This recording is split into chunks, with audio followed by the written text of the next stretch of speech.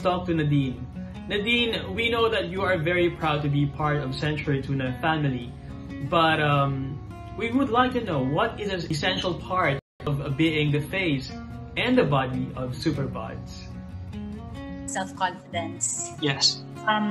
Kasi iba talaga pag nakikita ng mga tao na, oh, this person, this ambassador or this celebrity endorser has or exudes that kind of confidence. Nakakaano siya, it inspires other people to, to better themselves and to do the same.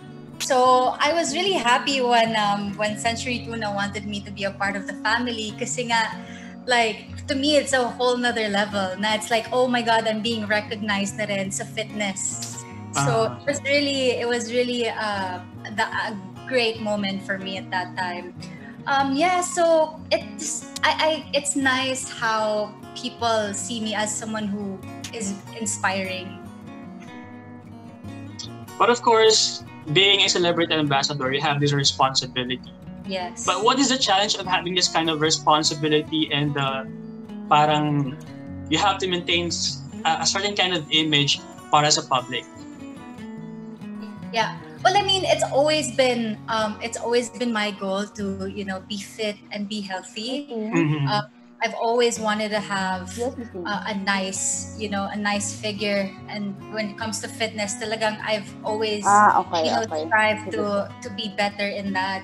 So with this one kasi, it only pushed me to stay fit, which is nice kasi before, like, I would always be lalo na nung ECQ, parang I was so relaxed, I was just watching TV all day or playing computer games, I wasn't really eating right, and then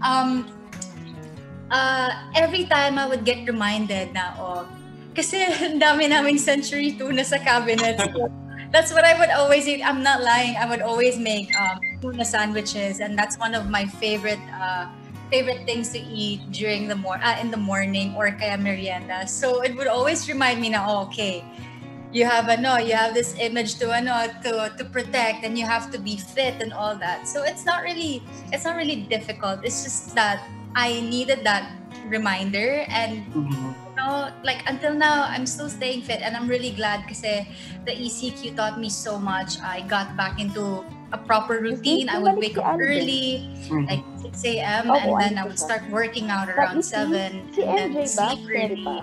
So like I can say that my ECQ did me good. And we salute you for being an inspiration to many. But of course, before we move forward, we wanted to know, how are you generally this quarantine? Honestly, it was really hard. Kasi nga, like, everyone was so far away from me. I'm in Makati and all of my friends are in the north. Lahat sila taga QC. So it was difficult kasi I'm the kind of person who would lean on my friends. Because when I get anxiety attacks, like my anxiety is really bad. So every time na parang it's like a little thought lang, napapasok sa utak ko, eventually it grows into something bigger, and then I start to get paranoia, and then dun ako parang ganun ako, like I get to a point where I really cry and break down. So it was really tough, but I'm glad kasi all of my friends are always messaging me, they're always checking up on me, asking me how I'm doing. And to be honest, I really like the quarantine kasi I got a chance to somehow parang I learned how to adapt and how to handle my anxiety on my own. So before I was so dependent on my friends, now because of the ECQ, I learned to, I've been writing a lot during the ECQ, so I learned how to channel my emotions through writing. I was also meditating a lot. I was doing yoga. At one point, I was doing flower arrangements. So, I learned how to cope and handle my anxiety and all that stress on my own, which is really good then. Well, I'm glad you found a way to, to be reliant. Yeah. But kanina you were asked, how do you manage to stay strong? But I wanted to know, how do you manage to stay positive in this very uncertain times?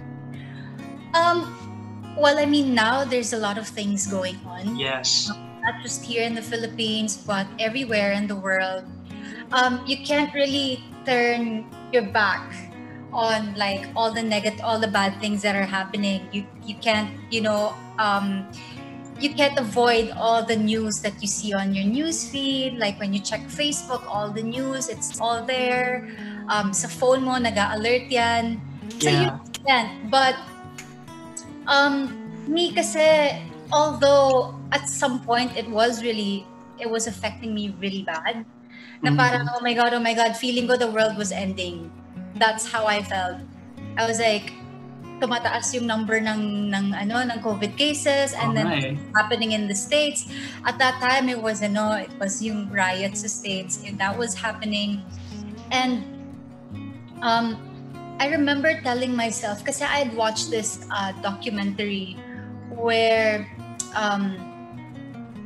parang ang sinasabi kasi doon sa documentary na right now the world is going through parang a purge.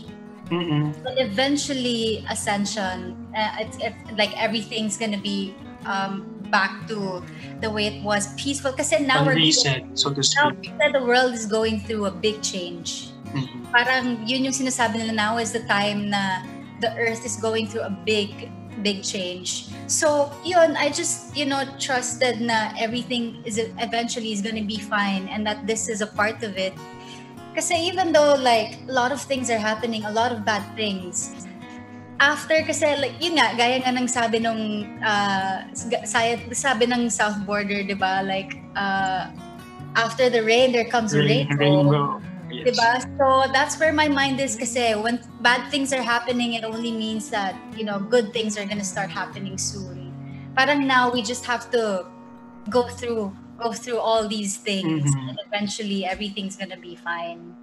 So I have that mentality like every day. Thank you very much, Nadine. Now let's have the